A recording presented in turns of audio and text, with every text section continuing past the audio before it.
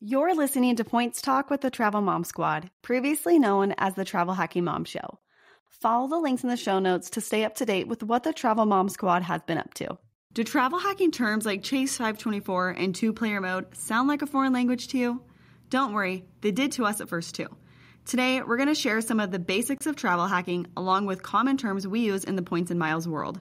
You'll be up to speed in no time. Welcome to the Travel Hacking Mom Show. We are three moms who've discovered how to leverage credit card welcome offers to get hundreds of thousands of dollars in travel expenses for nearly free. We've used credit card points and miles to take vacations to places like Hawaii, Paris, Greece, the Maldives, Italy, and so much more. And the best part? We each still have an 800 plus credit score. Imagine being able to book a vacation without having to check your bank account. It's totally possible, and we're here to show you how. Hey, I'm Alex. And I'm Pam, also Alex's mom. And I'm Jess. We are travel hacking moms. In today's episode, we are going back to the basics of travel hacking. So let's get started.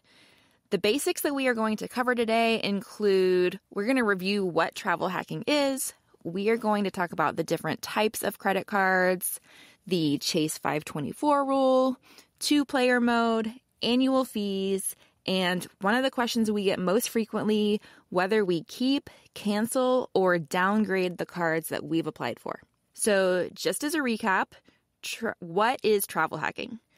Travel hacking, in its most simple form, is leveraging credit card welcome offers to rack up tons of points and miles and then turn around and redeem those points and miles for nearly free travel. So first, we are going to talk about the types of credit cards, and Alex, tell us all about it. Okay, so there are three main types of credit cards that we use for travel hacking. The first one is transferable points. The second are co-branded cards. And the last one is cash back cards. So I'm going to give you a little overview of each one of those.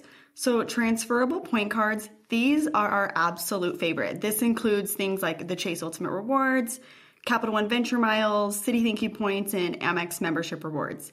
The reason that we love these points so much is when you earn these points, you can use them in so many different ways. You can transfer them, hence the name transferable points, to different hotel and airline partners. So you're not locked into just like one airline or one hotel that you can use your points with.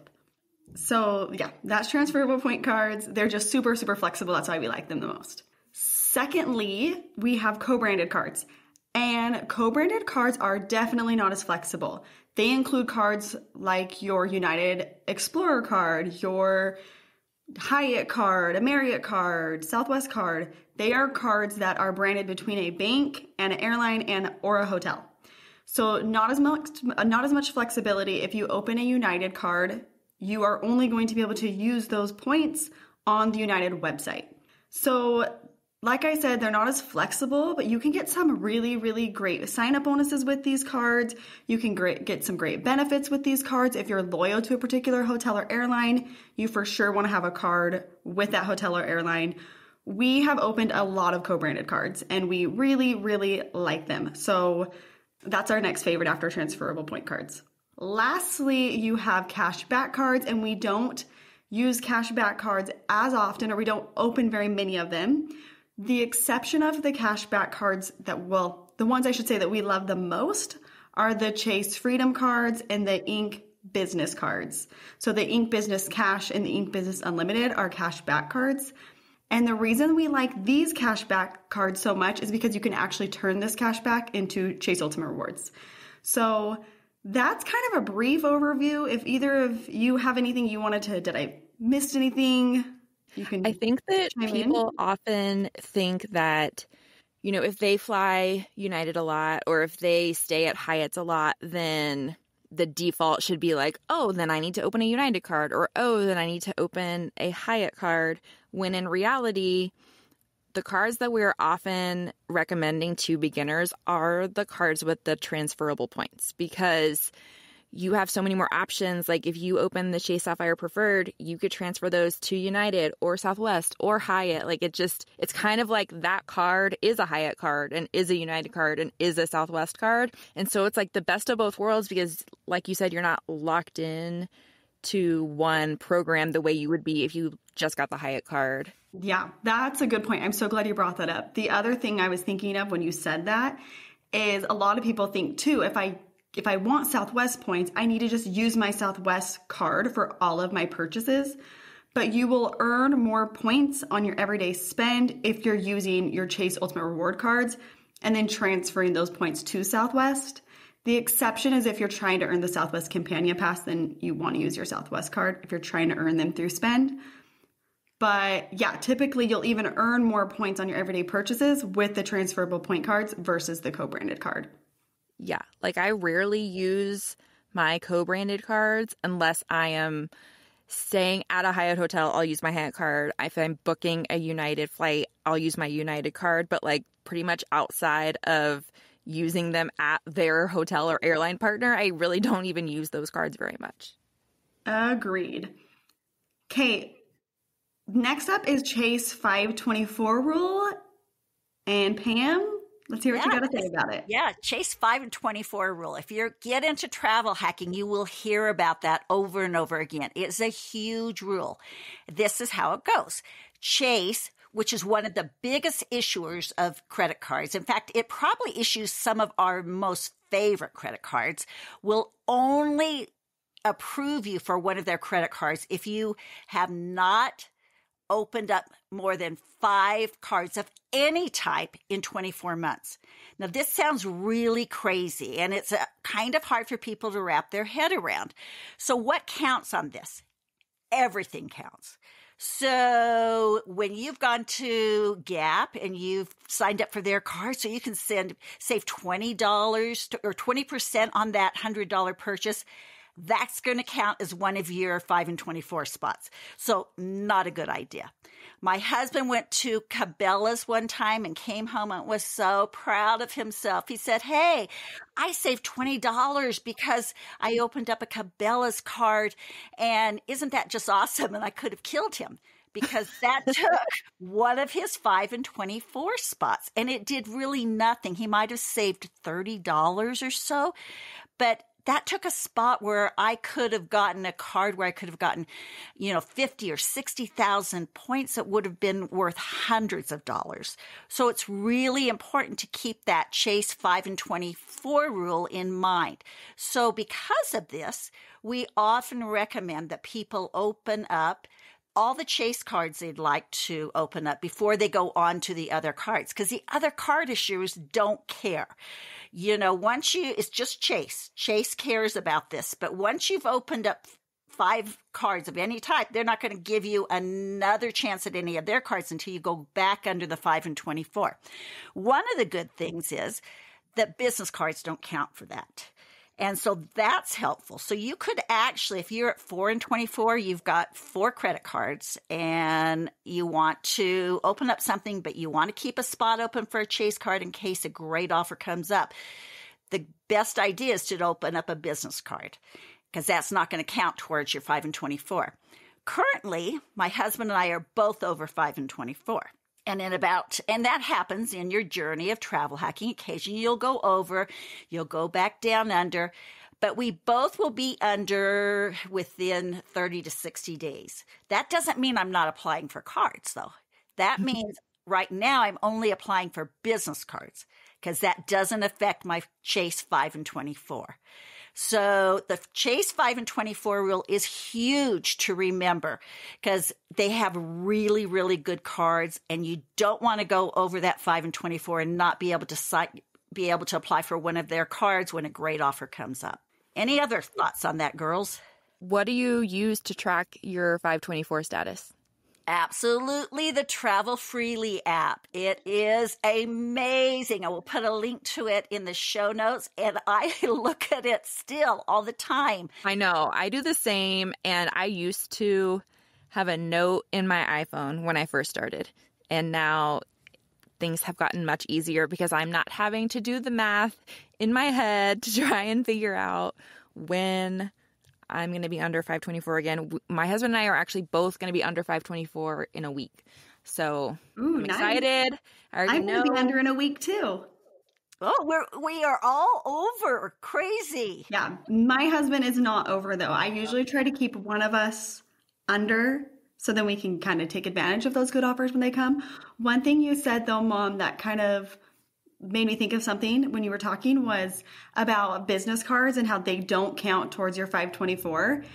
And I think we would all agree business cards are a huge part of our strategy, and make it so that when we are over 524, it's not like we all of a sudden have to stop applying for credit cards.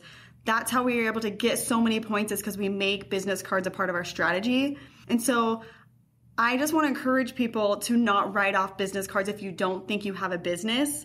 There's a lot of ways you can qualify for business cards. You don't need to have like some giant corporation. You don't even need a business license. So we'll put a link in the show notes too for our blog post about how to qualify for business cards, because it can kind of take your travel hacking to the next level. And Alex, isn't there a couple business cards that do count against your 5 and 24?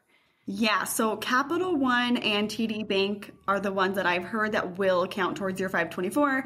They're also not like the most popular ones, so most people aren't jumping out of the gates to rush off to get those ones. Exactly. Okay, so next up, let's talk about two-player mode. All right, two-player mode is huge.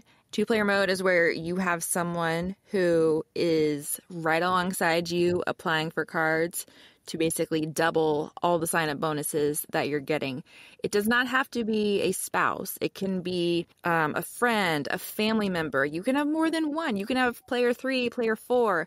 I'm sure Pam and Alex sometimes use themselves as their player 3s, with their strategy of applying for cards to go on trips together.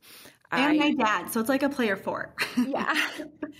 Yeah, no, and I do that too. Like, so my husband is my player 2, but like my best friend and I just went to Greece. She was technically my player 3 in that situation, because I was like, apply for this card. You can transfer the points to me. I'll book our hotel. And then you can refer each other to. Yes. And so it does not have to be a spouse. So that's what people will message us and say, I want to do this, but I'm not married. And I'm like, that's fine. Like, maybe you have a different travel companion, or like your sister, or, just whoever is traveling with you is your player 2. And so it can get tricky if your player 2 is skeptical, like my husband was. He jokes that when I first told him about travel hacking and we started opening credit cards, he would hear sirens and a police car behind him, and he would think they were coming to arrest him for travel hacking and opening credit cards. And I had to reassure him that they weren't, and that it was not illegal, and we were not going to be arrested. And I'm like, see, we've been doing this 7 years. We're not in jail yet, so it's fine. But if they are skeptical, I usually tell people, like, be patient with them, try to explain it to them in terms that they can understand, offer to be the one to basically take over the management of the cards and the points and the bookings. Like, even my friend who went to Greece with me, she's not skeptical, but she just doesn't have time to do all this. And so I basically told her, here's the card you need to open. Here's how you transfer them to me.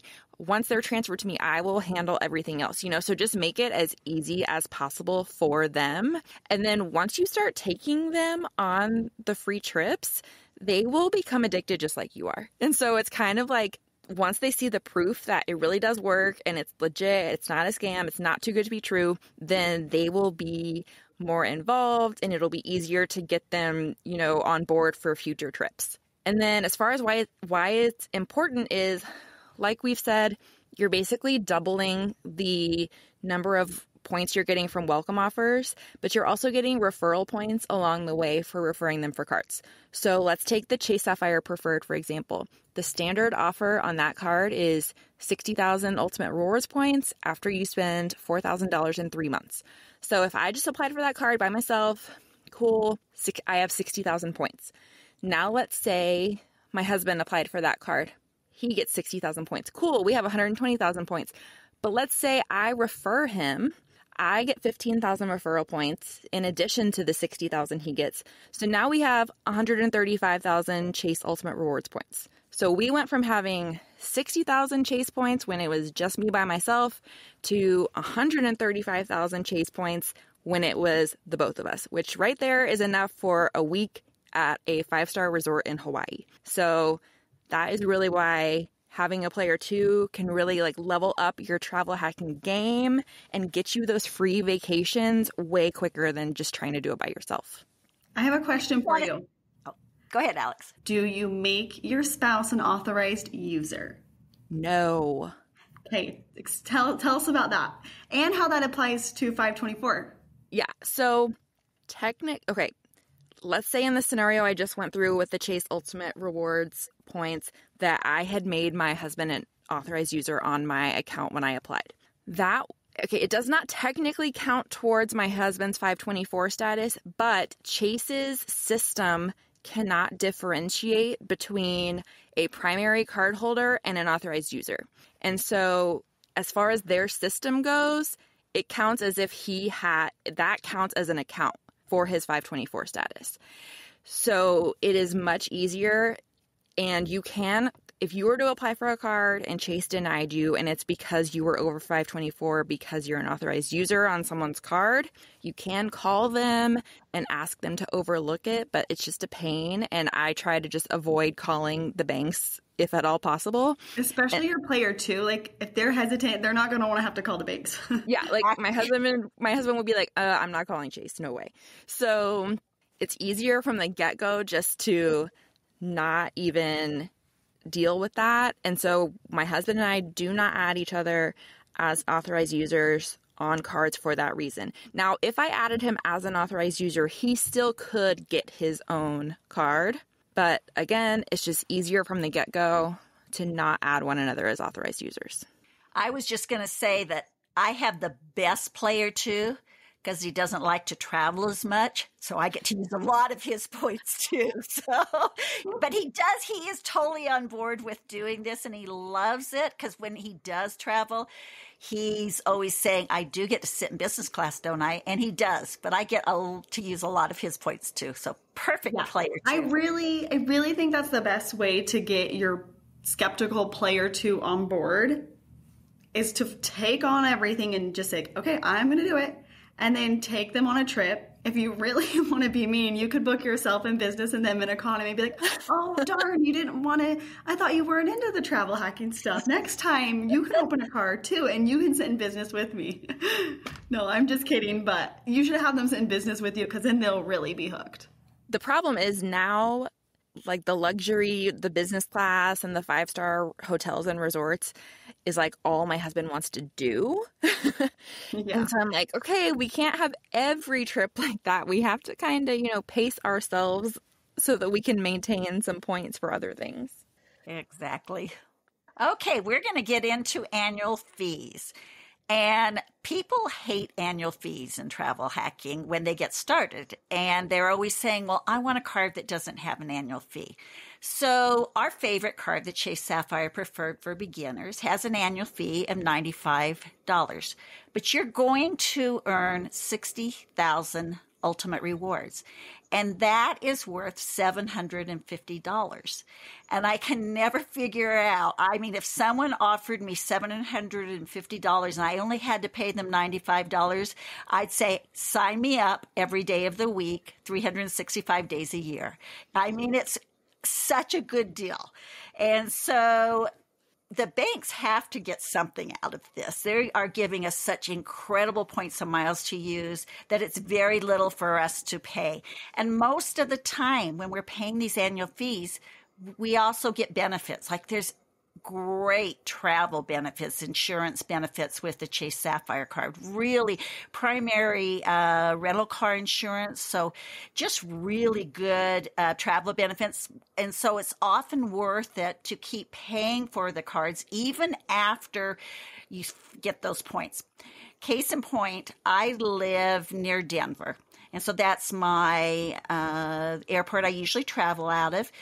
The United is a hub, and so I travel United Airlines a lot.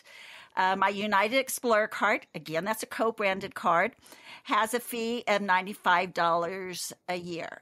That card gets me priority boarding. It gets me 2 airport lounge passes. Now, I'm not crazy about the United lounges, but once in a while, that's the only lounge I can go to, and so I do use those 2 every year. And it gets me a free luggage.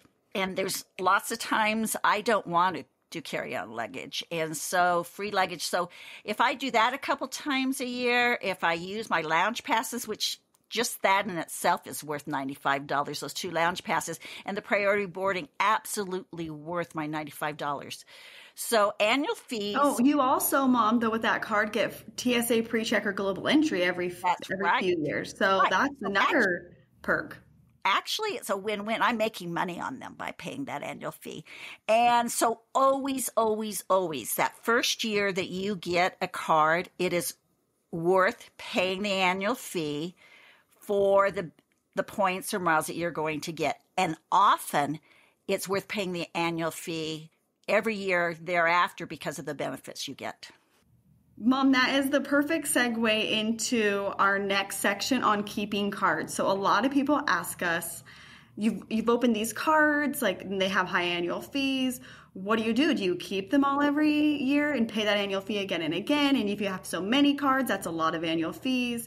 How do you manage that? How do you cancel some of these cards, or what do you do? So we're going to go through the process and how we manage all these cards that we have. The first option you have is to keep your credit cards. So you have to decide for yourself if the benefits that come with that card are worth more than the annual fee. The idea is that like you should be making money on these annual fee cards. And if you're not coming out ahead, then it's probably a sign that that's not a card that you need to keep year in, year out. So the next step would be to look to downgrade your card. So if you decide, okay, I have this card, it's not really serving me. It was great for the first year when I got that big bonus, but I don't want to pay the annual fee still, you'll look to downgrade it. So this means you call the bank and you ask them to switch your current card to a different card with either a lower or a no annual fee. And they can help you know like which card you could switch to or what your options are. Some cards, though, don't have an option to downgrade to. So just be aware of that. But if you downgrade, the benefit of it is you're not going to have a closed card on your account.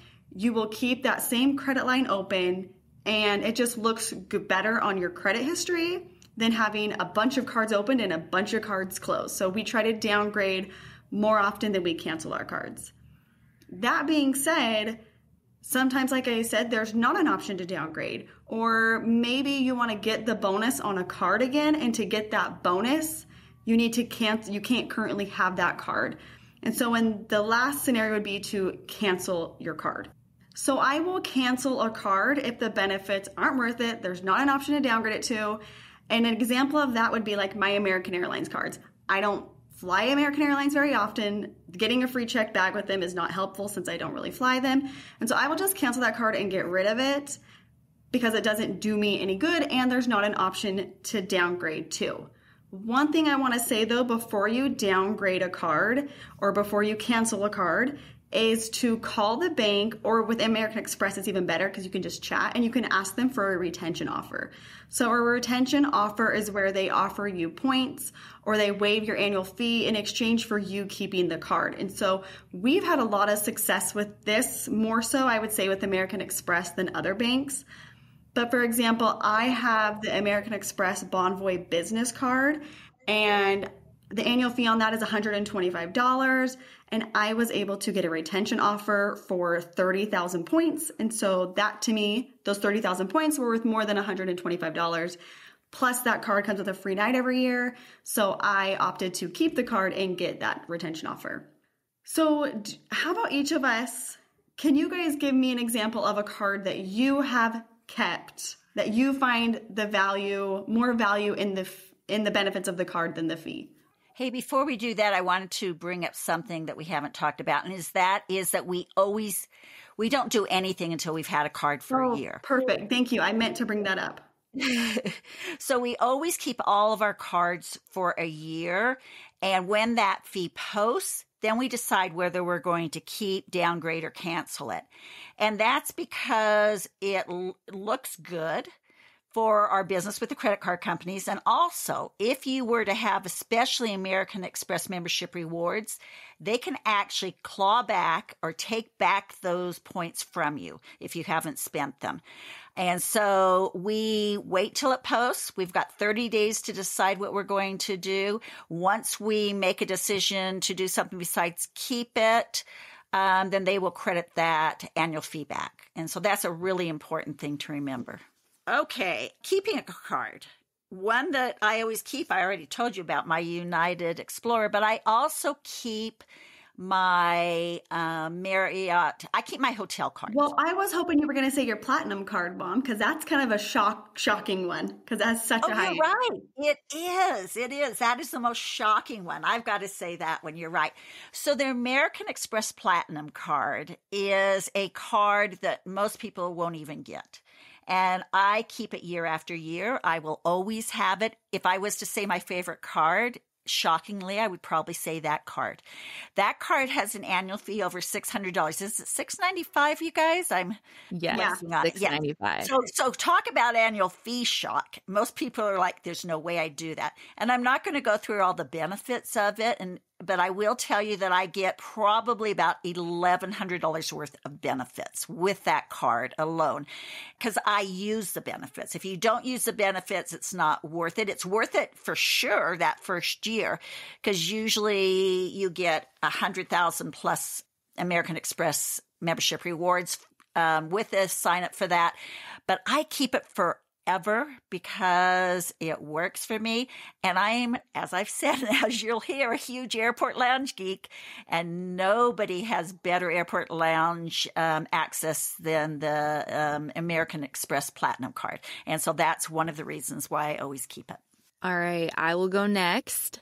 I will always keep my Chase Sapphire Preferred card, and that is because it has a $95 annual fee. It comes with a $50 hotel credit every year if you book a hotel through the Chase travel portal. I am going to spend at least $50 on a hotel in a year.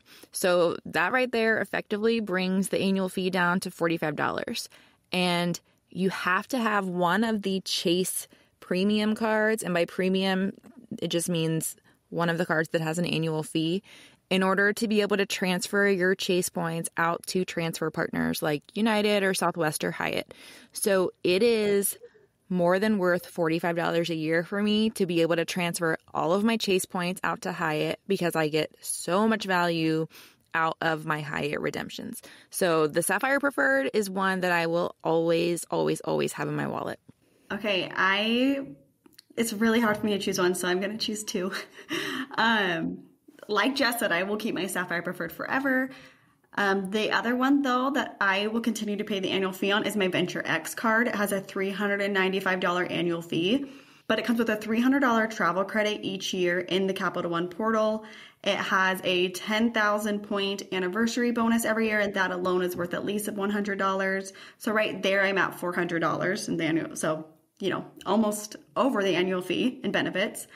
And it also has a bunch of benefits, but the next one that I love so much is their lounge access. They have access to Capital One lounges, which there only is one so far in Dallas, but they're opening up more. But with that, you also get lounge access to Priority Pass lounges, and you get the restaurant benefit where there's select airport restaurants where you and one guest can get, what is it? Is it $28? Oh, yes, $28 per person. So that's really great. And the other reason I love that card for the lounge access is you can bring in 2 guests for free. You can add an authorized user for free, and they can also bring in 2 guests. So it's a really good card for families to be able to have airport lounge access. I also will keep my Hyatt card because I love the free night that comes with the Hyatt card. I have got so much good value out of the free night certificate that comes with that card. I have like other hotel cards like Marriott and IHG, and the Hyatt free night certificate, to me, I can use it at a lot nicer places. It's just, I don't know. I just like those hotels for my free night certificate more than my other credit card options. Okay, so I already shared a card that I have canceled. I shared an American Airlines card. Do you guys have one that you can share that you've canceled and why you've canceled it? I have canceled my Southwest cards in the past. after the year just because I got the companion pass, I got the points, and at the time I didn't really see the need to keep it open. I will say that like they've really improved the benefits of the Southwest Business Card in particular. And so that is one that I'm planning to apply for this year, and I could see keeping that one going forward. But yeah, I have definitely canceled my Southwest cards because it's like a lot of the co-branded cards don't have a downgrade option. And so if there was a fee-free Southwest card that I could downgrade to, I would have done that, but there wasn't. And so I just canceled them outright. I have done the same thing with my Southwest cards. And it's an important strategy too if you want to keep getting the companion pass. Right. You will have to cancel those cards to then reapply for them 24 months from when you last got your bonus. Okay, Mom, what about you? I too. I've opened up a co-branded airline card, the Delta, American Express Delta Gold card, and canceled it. I was interested in getting the miles, but it didn't really work for me because I don't fly on it a lot, and so I didn't want to pay the fee again, so I just canceled it. And I don't cancel very many. I don't think any of us cancel very many, but once in a while, it's the thing to do. What's one you guys have downgraded? I never have. I don't know why. Pam hasn't. I guess I love paying annual fees. I know. Pam, you're just really good at maximizing those benefits. That's right. I actually downgraded I'm not as big of an Amex Platinum cheerleader as Pam is. And so I actually downgraded my Amex Platinum earlier this year to an Amex Gold card. And it is important to note that I have had the Gold card in the past. And so I've already gotten that welcome offer.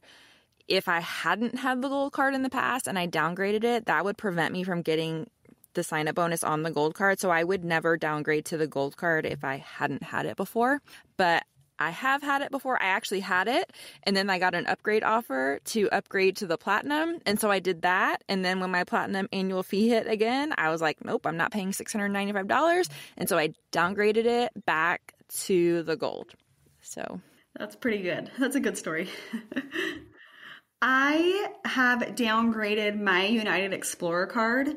They actually do have a United no annual fee card. I believe it's called the Gateway card.